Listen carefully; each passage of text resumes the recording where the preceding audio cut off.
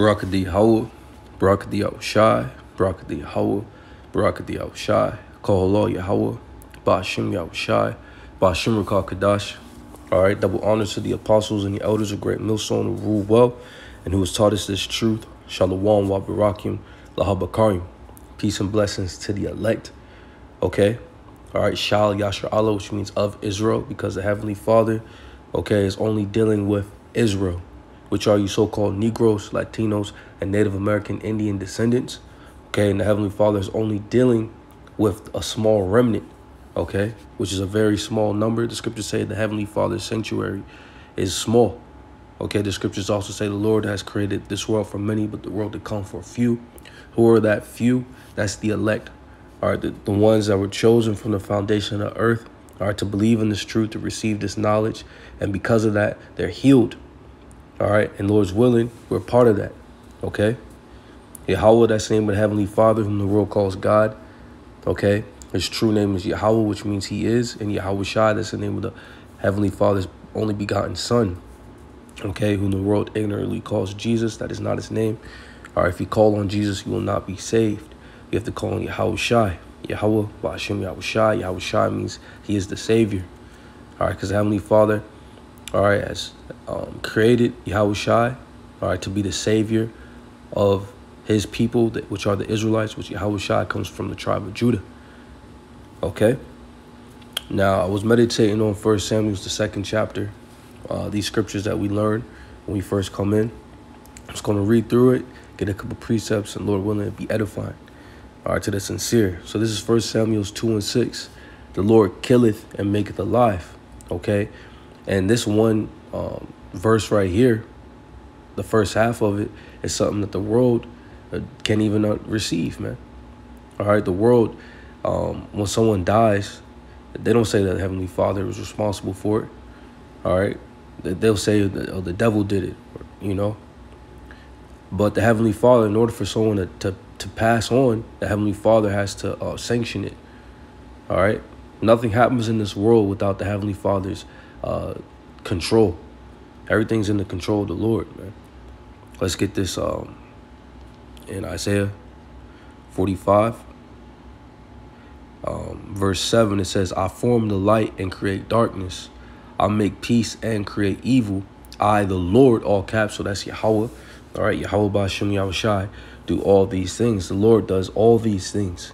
He's responsible for everything that takes place in this existence, okay, in this life, in this world. If anything good happens, Heavenly Father is responsible for it. If anything bad happens, the Heavenly Father is responsible for it, man. All right, now let's go ahead and get, I believe it's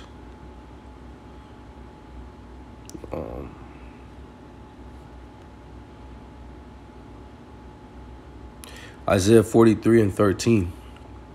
Yea, before the day was, I am he. All right, this is talking about the Heavenly Father, okay?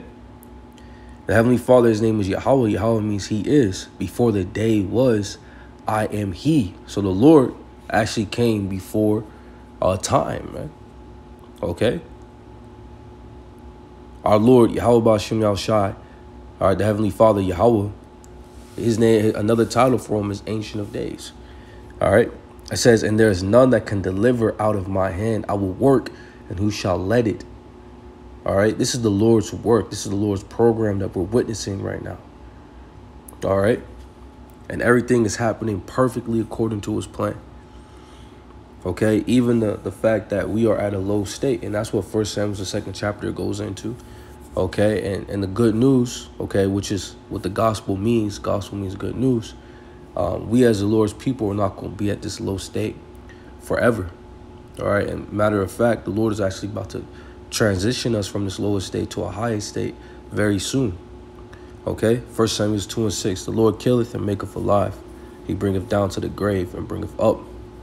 The Lord maketh poor and maketh rich. He bringeth low and lifteth up.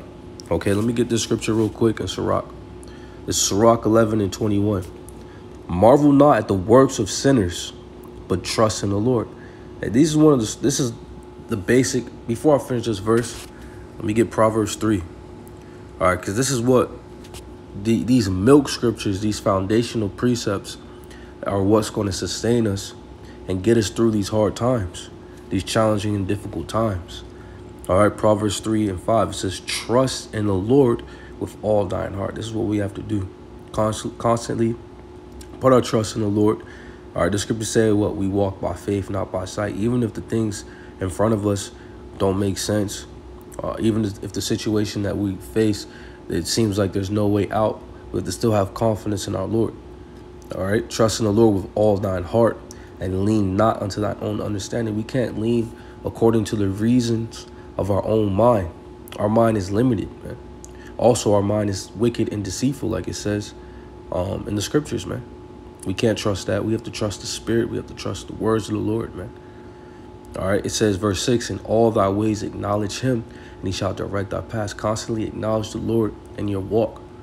And he's going to open gates. He's going to open doors. He's going to guide you to the right place, man. All right.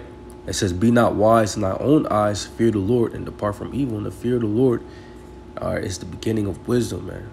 You have to constantly have that healthy dose of fear within your heart. Like, if the way I'm living, is it pleasing to the Lord? Am I seeking the Lord? Am I doing enough for the Lord? You have to constantly have those things, and you got to be honest with yourself. All right. No, I'm not. But what? I'm going to get back up. All right. The scriptures say what? A just man falls 7 times, but get back up. But the wicked fall into mischief. We can't fall down and just lay down and roll over and give up the fight. No, the Lord likes a fighter, man. All right, the Lord said what? Fight on, strive unto the truth, which also means fight unto the death. All right, and the Lord shall fight for thee, man. All right, the Lord's going to give us a crown of life, man. The Lord's going to take over. All right, you just have to show that effort. Verse 8, it says, it shall be health to thy navel and marrow to thy bones, man. All right, now I was reading... What was I reading that I didn't finish? Sirach 11. Here we go. This Sirach 11 and 21. It says, marvel not at the works of sinners, but trust in the Lord. We're not supposed to marvel at the work of sinners, because here it is in this society. Sinners, they go off, right? They commit these transgressions, all right, but they're still prospering, okay? We don't have to marvel at that, because the Lord said in Job that since the beginning of time, that the triumph from the wicked is short, man. All right, so even though it looks like the wicked is prospering, all right, the Lord is going to cut them down soon. All right, it says, but trust in the Lord and abide in thy labor. It says, for it is an easy thing in the sight of the Lord on the sudden to make a poor man rich. And that's what the Lord is going to do suddenly.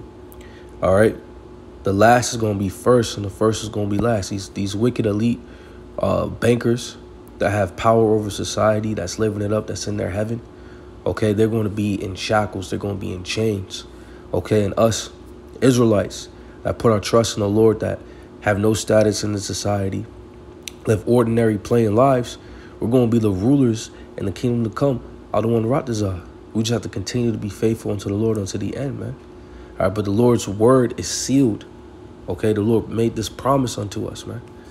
All right, and the Heavenly Father is not a man that he should lie, neither the Son of Man that he should repent. So this is 1 Samuel chapter 2 and verse 8. It says, he raised up the poor out of the dust, and he lifted up the beggar from the dunghill, to set them among princes and to make them inherit the throne of glory. All right, and the scriptures also say the things that are written aforetime were written for our learning. Romans 15 and 4. All right, that we shall have comfort and hope. Okay. And what we're reading right here in 1 Samuel took place, okay? All right, King David, here it is. He used to watch over sheep, all right? He had a low status, and the Heavenly Father exalted him to be the king over all of Israel, all right? The Lord has done it many times before, and he's about to do it now with his elect, man. Okay, we're not going to constantly be in this low state. We're not going to constantly be in captivity. The Lord is about to deliver us from captivity, man. All right. It says, and to make them inherit throne of glory. It says, for the pillars of the earth are the Lord's, and he has set the world upon them.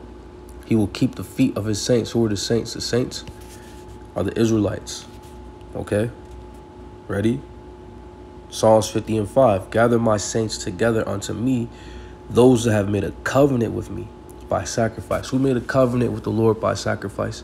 The Israelites, you so-called Negroes, Latinos, and Native American descendants, our forefathers during the time of Moses, we made a covenant with the Lord by sacrifice.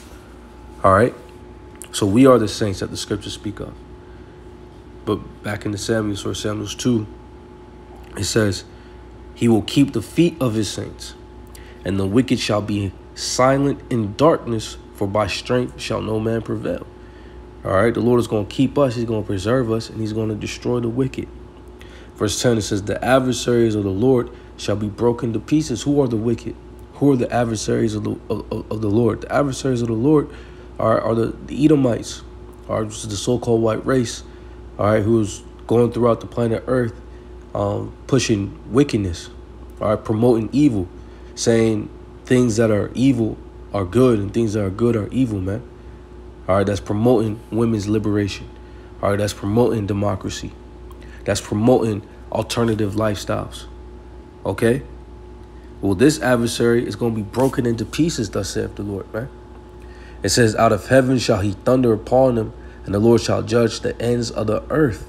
And we're coming to the end of the world, and the Lord is about to judge this whole planet Earth, man. And the way that he's going to judge it is going to be with fire. All right, it says, and he shall give strength unto his king and exalt the horn of his anointed. All right, and Yahushua is the Lord's anointed. And Yahushua's kingdom is going to be established on the earth in these last days and these end times. All right. I'm going to end it on that. Lord's will, this was edifying. Just wanted to read these precepts for Samuel 2, 6 through 10. Kohala, Yahweh, Ba'ashim Yahushai, Ba'ashim Rakakadash, the bonus of the apostles and the elders of Great Millstone to rule well. Shalom, wa barakim, la bakar, peace and blessings to the elect. Shalom.